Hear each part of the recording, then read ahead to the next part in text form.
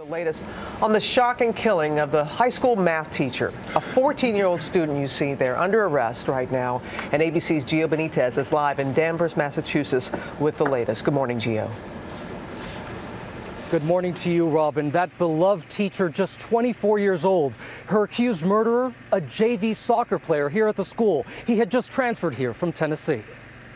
Investigators say Philip Chism killed Colleen Ritzer around 3:30 p.m. Tuesday, reportedly with a box cutter in the school's faculty bathroom, and that surveillance cameras show him using what appears to be a recycling bin to move her body to the woods.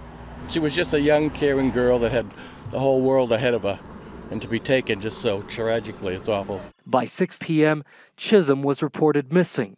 When he didn't show up to soccer practice, these students telling us they searched for him all night. At first, we thought he was either abducted or just gone missing. Sources say he had gone to a nearby movie theater to watch a Woody Allen movie.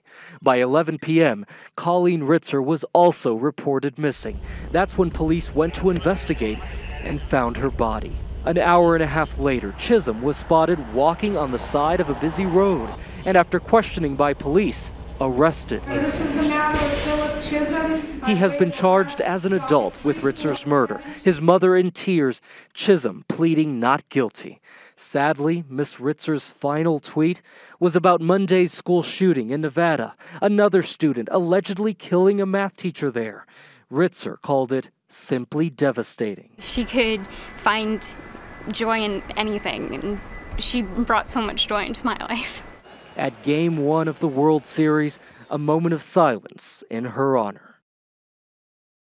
And this morning, we still don't know why this 14-year-old would have allegedly killed his own teacher, George. Okay, Gio, thanks. Let's get more on this now from ABC News consultant Brad Garrett, former special agent with the FBI. And Brad, let's start out. This is very different from the shooting we saw earlier in the week. This time, not a random spree, the teacher the sole target. Yes, this is a focused attack. I would assume that this kid's motive might be sexual, it might be revenge, but it was definitely focused just at the teacher. And my sense is the murder part of it may be secondary, that whatever he did, if this was a sexual assault, for example, that like so many people, they realize what they've done, how much trouble they're in, and they try to get rid of the evidence. And you say the use of this box cutter is significant. I think so, only because people who tend to kill with items that may be readily available, like box cutters in the school, that the murder is secondary. It's like he realized once he got into this that he was in so much trouble, I got to get rid of this woman, and that's when it happened. One thing investigators no doubt going to be looking at possible mental health issues? I think so. George, people don't all of a sudden just do this. This is a buildup over a number of months or maybe years, from depression to isolation to desperation.